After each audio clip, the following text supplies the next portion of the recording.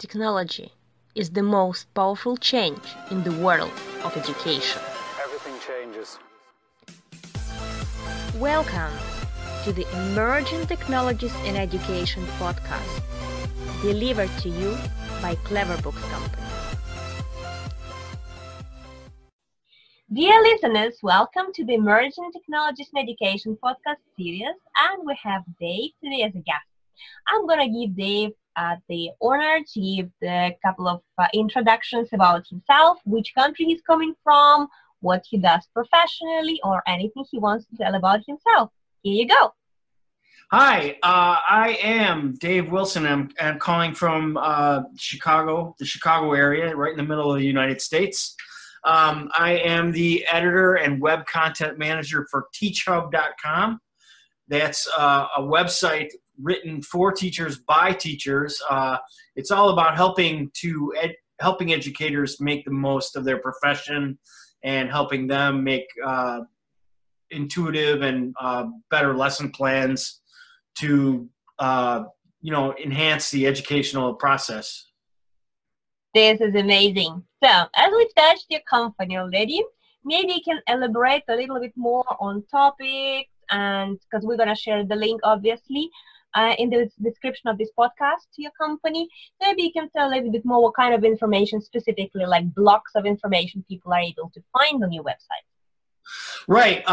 We have a stable of teacher writers who provide us with daily updates during the weekdays, every day during a normal week. And a lot of the things that they stress in their writings are technology in the classroom management, teaching strategies, classroom activities, anything that is kind of on the cutting edge cusp of the educational world. We're going to be covering on the main page of teachhub.com every day.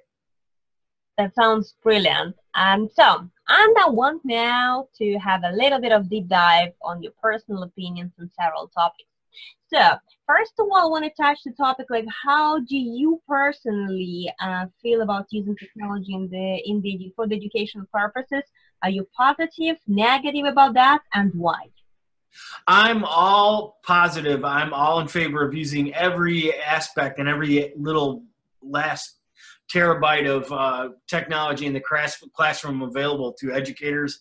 I think it's a great way to have a whole world of educational ideas and topics right at your fingertips. And kids, I think, are really eager to use any kind of technology in the classroom that educators can plug in. So I think it's all positive, and it's a wonderful way to enrich your classroom. Sounds like a great start. So now I'm going to have another question to you. So if we're going to go into specific technologies that would be your preference for the classroom. So maybe it's, a smart board or the YouTube, or maybe it's a 3D printing, or maybe some mixed reality or any other emerging technology, or maybe open courses. Which ones do you think would be the most beneficial for the classroom?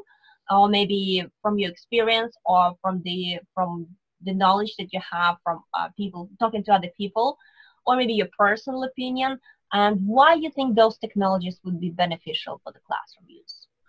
Okay, the first one that I would call out would be TED Talks. Those are those online kind of lectures that are available about just about any topic that you can find, including education. There's a whole slew of education-related TED topics that teachers can call up and simply plug in using a smartboard or even using, iPads.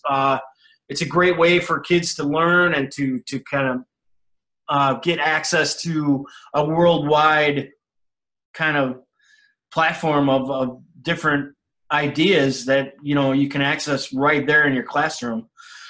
We just ran an article yesterday on a super fresh topic called augmented reality. And that's you're going to have to look at teachhub.com for a better explanation of that. But it's basically a way of enhancing what's already out there with even more emerging technologies. So that's a good one. And then lastly, I would say just using YouTube is a great way for you to learn just about anything from, at home, I've used it to like fix a ceiling fan, believe it or not. And you can, in the classroom, you can use it for math. You can use it for reading, for just about anything. So those are my top three, at least right now. That could probably change tomorrow because technology moves at such a blistering fast pace that, something could very well come along in the next couple of days that will shove those three out of the way. That sounds interesting. And I would like to take advantage that you're running such a powerful resource where you get the content for the teachers. Maybe you have an idea what is the most readable or the resources that teachers or the visitors of your website are actually visiting more often, and why do you think it's happening? By and large, teachers visit our website looking for classroom activities. In other words, things that classroom games and things like that can enhance a lesson plan, kind of in a real sense, not just sitting there listening, but actually getting together and participating with other classmates. A lot of these are centered around the first day of school or they're holiday based, but by and large, people and educators come to the website looking for engaging classroom activities that they can plug into their lesson plans. By far, it's the most popular. That's an interesting topic, and I think it's actually one of the most powerful things that when you go and look for ideas which you can do in your classroom, something different from what you've done today, I think this resource could be really useful. And I will take an advantage that you are in the U.S. I want to hear your personal point of view on where do you see currently technology sits in the educational sector in the U.S. and where do you see it going and moving in the future, like in 5-10 years' time? Well, I think it's important to emphasize that whatever piece of new technology that comes down the pike in the next 10 years is going to have an educational application. It's like having I'm looking around here and, I have an iPad right here and an iPhone and a Mac, and all of those can be used for educational purposes. And I think that just about every new piece of technology that's going to come out will have some kind of educational aspect. And it's up to us as educators to figure out how to get that working best for educational purposes.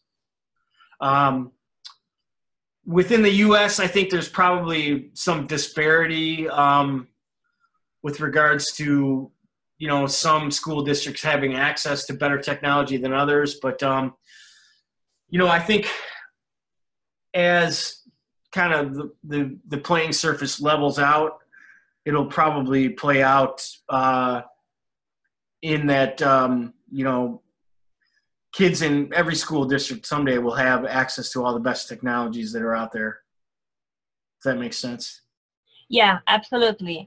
And I think it's more and more moving in the direction that schools are looking outside the box, and depending on their facilities and current budget, they are trying to adopt technologies available. And I think this is brilliant because using technology in the classroom is actually preparation for the future for the kids.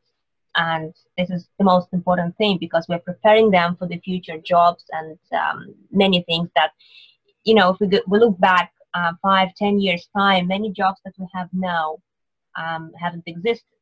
And if we look forward in time, everything that is substituted by robots or some data analytics tools, some jobs might disappear as well. And I think it's important to have technology adopted by schools so kids could be prepared for the future and get ready to face the fourth industrial revolution we're in.